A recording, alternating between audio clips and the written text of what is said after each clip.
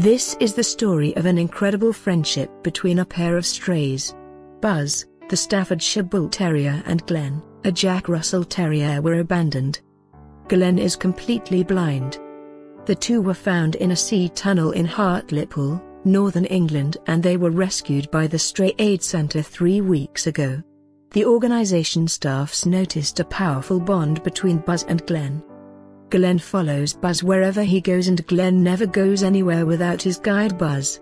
Buzz helps his blind friend to find his food bowl, direct him to reach his bed by pushing him towards the kennel and guiding him in.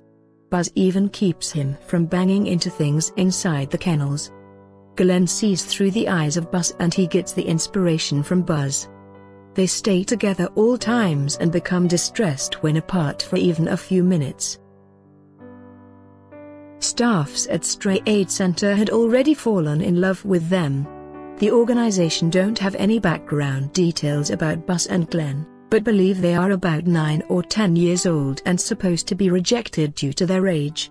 Stray Aid Centre is an organisation to rescue and rehome the stray and abandoned dogs.